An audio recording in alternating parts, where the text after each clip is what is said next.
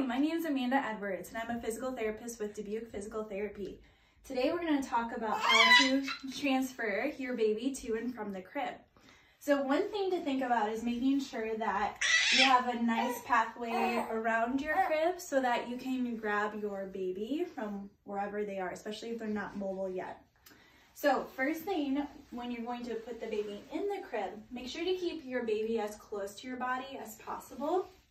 I'm going to put one foot slightly in front of the other, and I'm going to bend using my knees versus my back as I put him into the crib. So I'll slowly lower. I'm thinking about keeping my core tight, keeping my glutes tight, keeping my shoulders back as I lower him into the crib.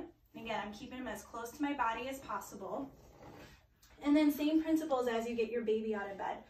So if your baby is mobile, and maybe he or she is at a far point away from you, go ahead and make your baby kind of crawl towards you. Otherwise, make sure you go to the place in the crib that they're closest to. So now we're going to take the baby out of the crib. And again, I'm going to have one foot slightly in front of the other. I'm going to bend using my knees and tightening my core.